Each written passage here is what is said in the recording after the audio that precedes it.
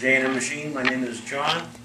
We've got Seth's block, Model A block, set up on the milling machine, and I'm going to make the first pass to see how good or how bad the deck surface is, and we're going to get it straight and just follow along and see how many thousandths that we remove off of this block. Okay.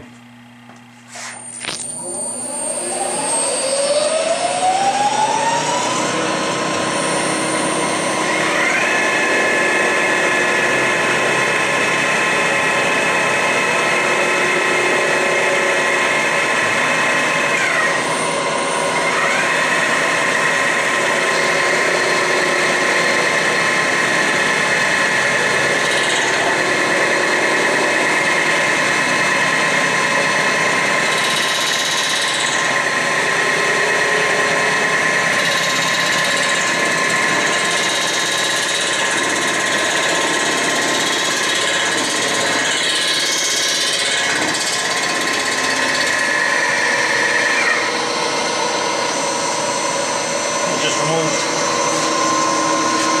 3/1000ths, and you can see that the block is pretty much square, with the exception of the little bit of wear in the combustion chamber. You can see the outline of the head gasket. So probably this will clean up at either 5 or 7 thousandths.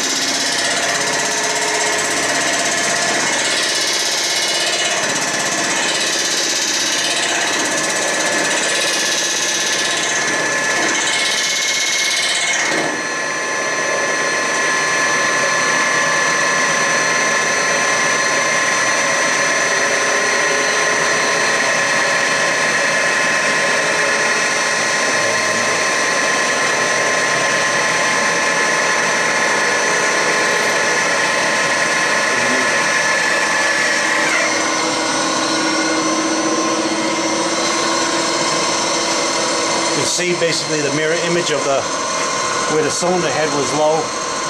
It left the shadow of the gasket area where it was impacting on the block. You can see basically these jagged outlines is where the cutter went across the low spot. And also the very back of the block isn't square. So basically when they machined it from the factory, plus 80 odd years of hot and cold cycles, basically the block is a bit distorted now.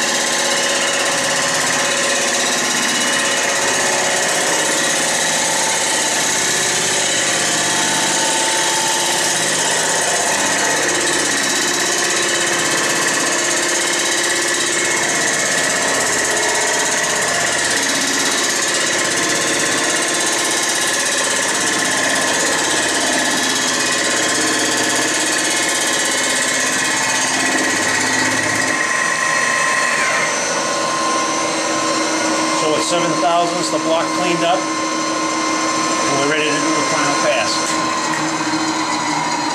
So you were going to change out that bit again? Yes, yep. And cut the rust out of it. Okay, we've removed the final of 9 thousandths off of Seth's block, and you can see basically from what it was to what it is. It's like my proverbial thumb test. You can see my reflection of my finger in the cast iron finish. And this is good to go now for the surface. The next step will be boring the cylinders. And please bear with me as I change the cutter head to the boring head, and we'll be good to go. We are now converted the machine over to the boring bar, which I have set up in front of me here.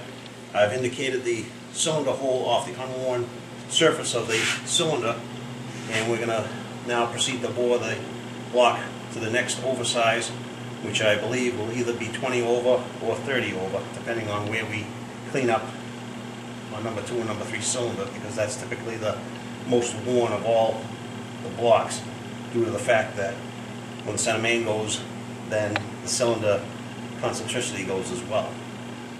So basically, the way that this machine operates is I have the setting fixture set up on it, and we anticipate that this block may clean up at 20 thousandths oversize, and I've basically adjusted the micrometer as well as my dial indicator, so when I set my tool bit depth, it should read to perfect 0 with the amount that I've calculated for the 20 over.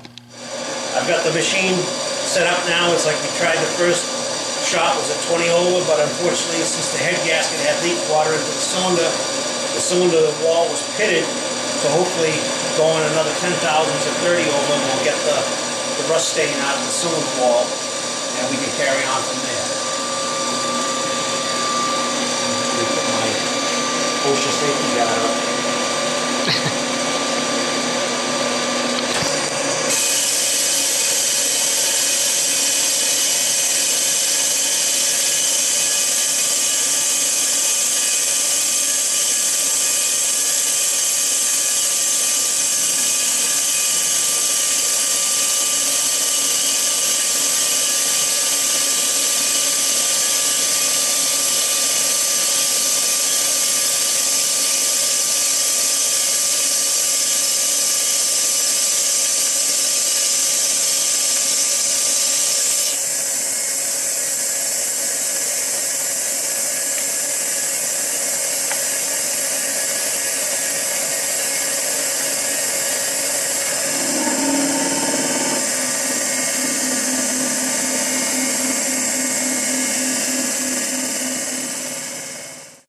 We've just did the final pass, and it did clean up a 30 over, and after I bore the cylinder, we have to chamfer the very top edge so we can aid the entry of the piston rings once come time for assembly, so there's no sharp edge at the very top of the cylinder wall here.